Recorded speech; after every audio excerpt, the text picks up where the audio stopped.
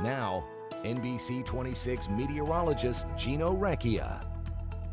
All right, our temperatures were in the 60s today, but it is going to be getting even cooler as we head into the weekend. Strong cold front moving in, and that has sparked off showers and thunderstorms. Looking at the time lapse, you can see these scattered showers and storms rolling in here, even a couple claps of thunder moving in as well. We've got a strong area, very powerful fall storm developing over the central plains and rapidly moving up to the northeast.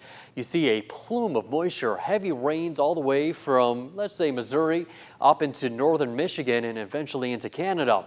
We're right along this axis of this heavy rainfall. Now, closer look shows there's even some snowfall on the cold sector of it. Up in the panhandle of Texas, they're seeing some light snow into maybe a rain-snow mix in parts of Kansas. We're on the warm sector of this, so you don't have to grab the shovels just yet.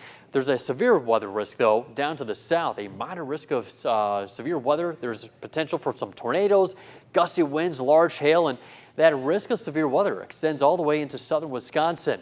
A couple hours ago, we even had some severe thunderstorm warnings in Fond du Lac County as a line was lifting up north from Beaver Dam. Thankfully, though, those storms have quickly dissipated and moved on to the other side of Lake Michigan. At the moment, still dealing with some light and occasionally moderate rain showers, but we've got a larger plume of moisture down to the south. It's going to move in here and will continue with the rainfall lasting all night long. It is not going to be letting up until later tomorrow night. Here we are, 9:45, moderate to heavy rainfall, potentially some embedded thunderstorms on top of it. Going into midnight, still moderate to heavy rains. Now we're getting closer to the morning on Saturday. Starting to lighten up a little bit, but we can't say goodbye to the rain just yet. Starts to pick up though, 6, 7 o'clock in the morning.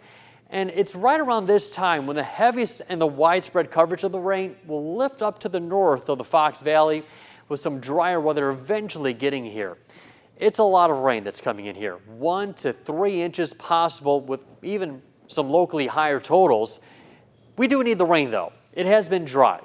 Now, once the rain has lifted up, we are going to be transitioning over to some very gusty winds. We've got a high wind warning in effect for the Fox Valley and up into the Door Peninsula. With wind advisories elsewhere, we could be talking about wind gusts approaching near 60 miles per hour tomorrow, and the strongest winds likely between, I'd say, 2 o'clock and 8 o'clock in the evening. So during that time, it's not going to be pleasant, especially if you're driving east and westward.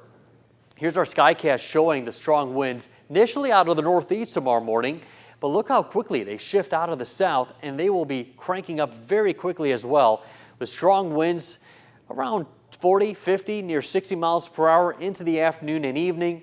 This finally starts to let up as we get into Sunday morning. Still breezy, but certainly nothing as strong as what we're going to deal with for tomorrow afternoon.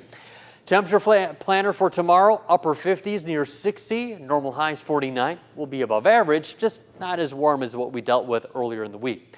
54 in Green Bay right now, west wind at 3 miles per hour. So it's a calm wind, but winds will start to pick up out of the northeast later tonight. 52 in Appleton at the moment. Our sunset is at 5:38. We've got temperatures in the 40s up to the north, still holding on into the 50s along the lakeshore. 60 still, though, in Sheboygan, with those winds right now relatively calm, but they're going to start to pick up tonight. Cooling off into the mid-40s with northeast winds 10 to 20. For tomorrow, we'll get up to 57, southwest winds 15 to 30, gusts approaching near 60. 7-day forecast, upper 50s on Sunday, low 50s Monday, Tuesday, but 60s do return Wednesday and Thursday. We'll be back after the break.